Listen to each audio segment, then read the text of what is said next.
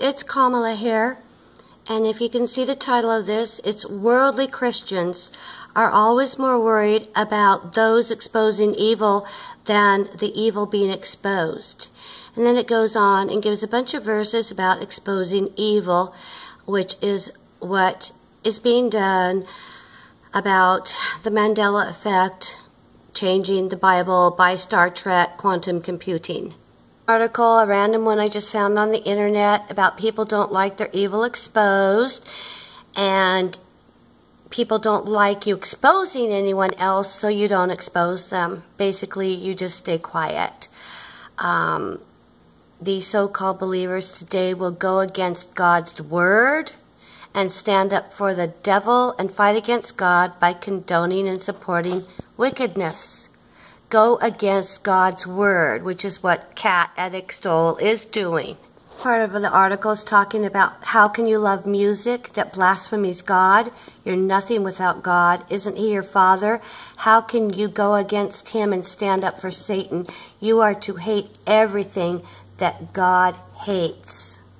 Every biblical leader stood up against evil, and many lost their lives speaking against it.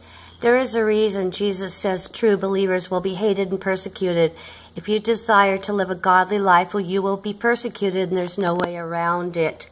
That's why many believers stay quiet when they're on the hot seat, because they're afraid of man more than they're afraid of God. If someone's going to stray from Christ, are you going to be silent so they won't hate you? Or are you going to humbly and lovingly say something? Kat, I'm humbly and lovingly saying to you, repent for slandering and blaspheming the word of God. Please, Kat and your subs, repent. The Holy Spirit will convict the world of its sins. That's a fact. If we stop defending Christianity, exposing evil, rebuking false teachers, and confronting believers, we will have more people lost and led astray. More people will believe false teachings, such as false doctrines of man. When you remain quiet, then you start joining wickedness. And remember, God is not mocked. Kat, you're mocking God. Stop being part of the world, expose it instead, and save lives.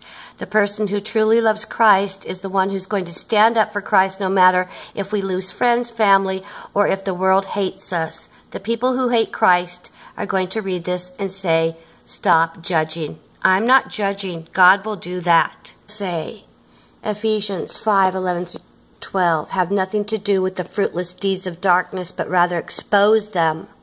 It is shameful even to mention what the disobedient do in secret. Now, I don't know if that's a KJV. Judge not according to the appearance, but judge righteous judgment. Well, Kat, we don't have an appearance to go on because you don't ever put your face up there. Because maybe is there something people might be able to see in it? You don't put your face up there ever for anyone to see. And yes, it's true.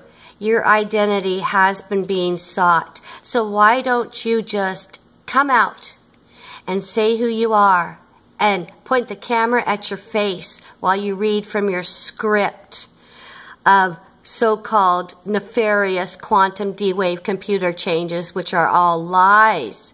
So put your face in front of your words, Kat, and don't blame Wendy for trying to find your identity. Don't do that. Then it goes on to talk about the sin of being silent. Ezekiel 3:18-19.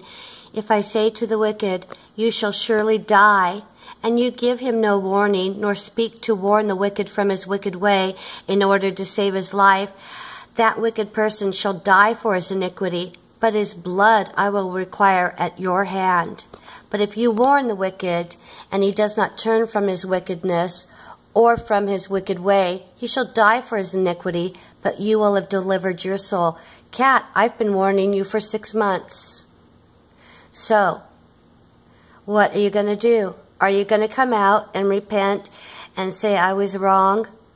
The word of God is true and eternal, never changing, eternally settled in the heavens. Isaiah 5:20, woe to those who call evil good and good evil, who put darkness for light and light for darkness, who put bitter for sweet and sweet for bitter. That's what you're doing. 1 John 2:15, stop loving the world and the things that are in this world. If anyone persists in loving the world, the Father's love is not in him.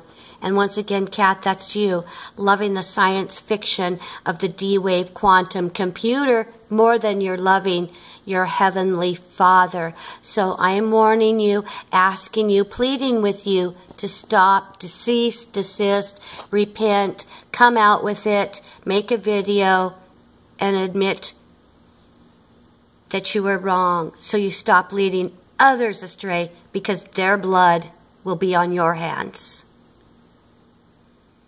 And your identity was being sought because we wanted to see if there was a tie to witchcraft, or if you're a paid disinformation agent. One of the two, Kat. Why don't you come out with the truth about that too? That would be good. This is Kamala. You know how to get a hold of me. I've been rebuking you for 6 months now, and you still put a video out an hour. Who's helping you? Who? Someone. Why don't you tell us the truth? Or the truth is not in you.